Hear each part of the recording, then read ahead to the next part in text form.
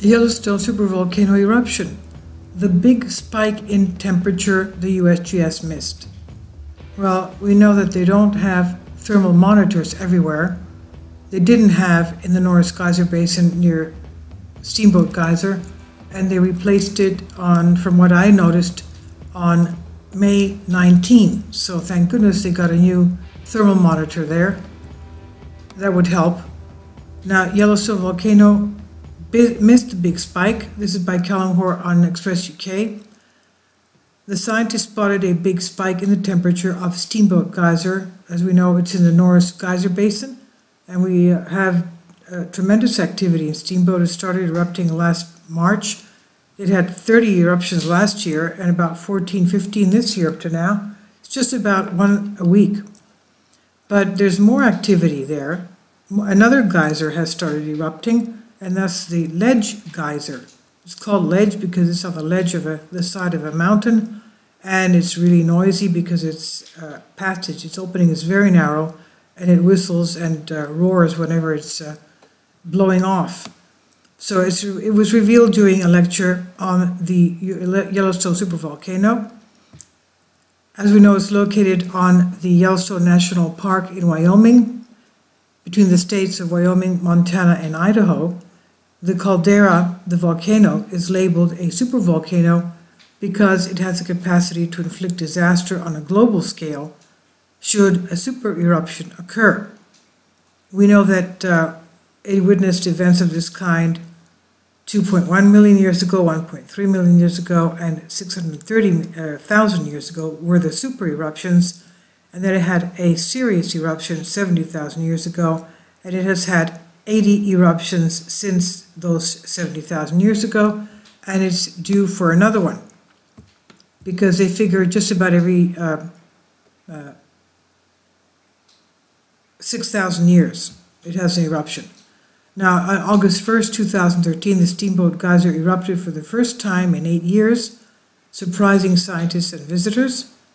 It's located in the Norris Geyser Basin, and it's described as the holy grail of geysers because no one knows when it will go off. It's supposed to be the biggest geyser in the world, and we know Yellowstone supervolcano has 60%, the national park has 60% of the world's geysers. Jacob Lowenstein, who is in charge of monitoring Yellowstone for USGS, revealed a graph, and it showed the increase in the temperature recorded on that day. He told students during the lecture at Menlo Park, California in 2014, in this case, the graph is related to the eruption of Steamboat Geyser. It's Yellowstone's tallest and sends water over 300 feet into the air. Last summer, 2013, he was referring to. Steamboat erupted again. You can see that here from a temperature gauge that we have in the outlet right below the geyser. Dr. Lowenstein then revealed how, when analyzing what had caused the eruption, USGS scientists noticed a big spike in temperature. He continued, there and here is the time on the bottom, and right here is when there was a big spike in temperature, a couple of 100 feet away from the geyser itself. And you can also find that about a mile away and an hour later, there was a big spike that went out through a steam gauge on Tantalus Creek. He revealed how the rise in temperature and pressure buildup caused the geyser to erupt for an hour before calming down again.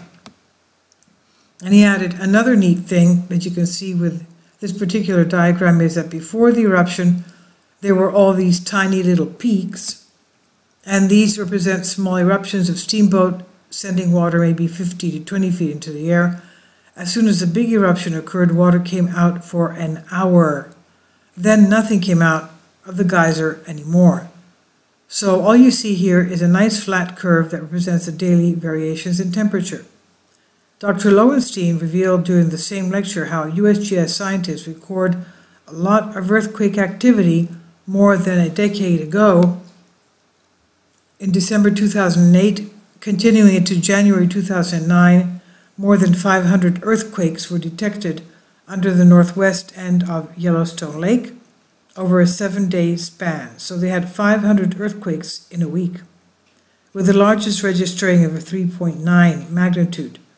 Dr. Lowenstein said, "These are seismograms and they are from the south and north end of the lake. All of the data is for December 27, 2008, and come from Yellowstone Seismic Network. You have the time starting from top to the bottom. Every 15 minutes is represented by the black line, so 4 would be an hour.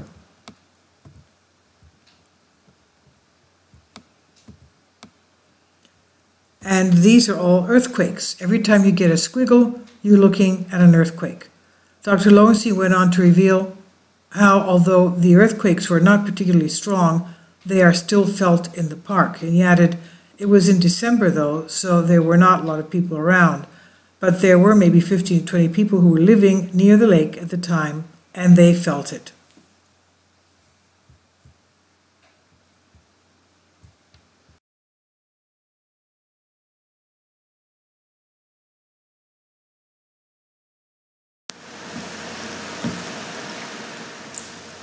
If you'd like to join me on my Patreon account, you will hear content not covered by mainstream media. These riveting stories will be based on my research, and I will state my opinions and give my personal insight on diverse and controversial subjects and world events not covered by mainstream media, and not supported by YouTube guidelines. So whatever I have on my Patreon, most of those will not be on my YouTube channel. Please consider becoming a member today. More of the most significant and important videos will be on my Patreon channel. Your support helps me to continue my research and keeps this YouTube channel alive. And we depend on your support, your generous charity, because we help economically challenged families here in Athens, Greece, in Kapota, and we also help the young generation with university tuition and the community around our church. Thank you.